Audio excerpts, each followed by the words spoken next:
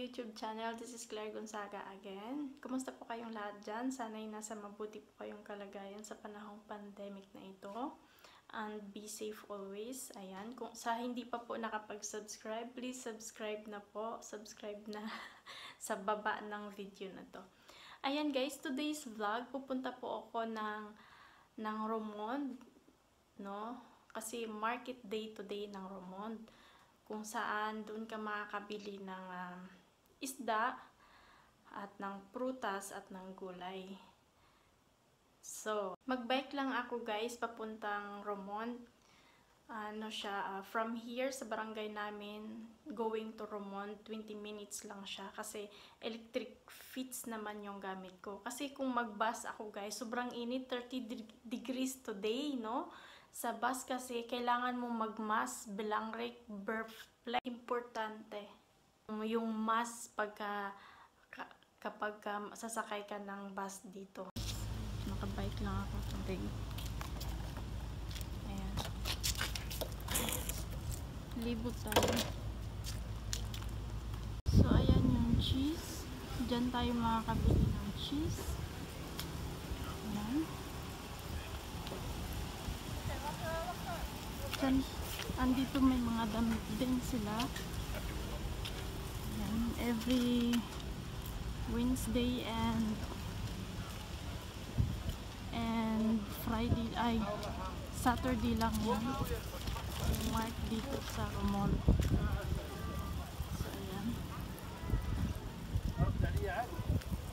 Ang hirap naman. May hawak akong pits habang nagbibidyo. Kaloka. So, dito rin makakabili ng mga gulay. Ayan, gulay. Or fruit. Right. So, ayan. Ayan sila. Ikot na tayo balik. Yung isda, dyan ka makakabili ng isda. Fresh na isda. Ayan, dyan ako nakabili ng shrimp kanina at saka sea bass at saka mackerel. So, ayan. Ayan lang.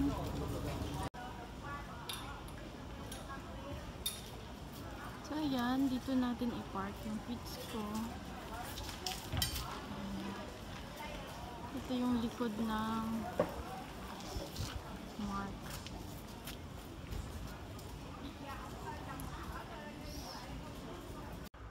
So, ayan. Dito na ako bahay. Grabe. Bilis kong nangitim. Bilis kong nangitim lalo. Diyan na yung mga napimili ko. Ito yung sa Pinoy store. Ito naman doon sa fish winkle. So, ayan. Pasok na tayo. Itim ko na. Nabili ko doon sa Roermond. Watermelon.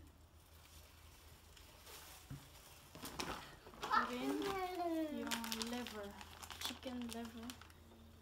Chicken liver? And then, yung baboy na hiniwa na maliliit para i-marinate ko pang barbecue. Tapos, mangga. Isang piraso, €1. €1. Tapos, isda ito mackerel, 3. Tapos yung shrimp, 1 kilo. Wala, nagpulo-pulo. Ba! Did you have a gold one? Oh, in the water? Ayan, ito nakita mo. Ayan, shrimp. Ew! And sea bass. Ayan o. Anuhin ko siya, sugbain ko siya. Bukas. Ew! Doon naman sa Pinoy store. Mama, do you have the underwater? Init Sa Pinoy store naman ito o mangga. Mangga na hinog. Yung mango na hinog. Naka-frozen siya na na slide na nila na snide. Ano yun? Hiniwa na nila. Ayan. You get it. So, dalawa yung binili ko. Oo. This is exactly. Yeah, bukas.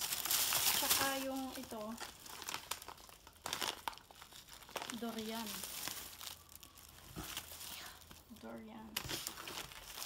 At gagawa ako ng lumpia. Wrapper. Lumpiang wrapper. Ito pa. Kamote. Dalawang kamote. Anuin ko siya pang ginataan. Gagata ako bukas. At saka yung balanghoy. Kamuting kahoy. So, yun lang. Yun lang ang pinunta ko doon. Kasi doon lang makakabili ng fresh na isda at ito. Shrimp.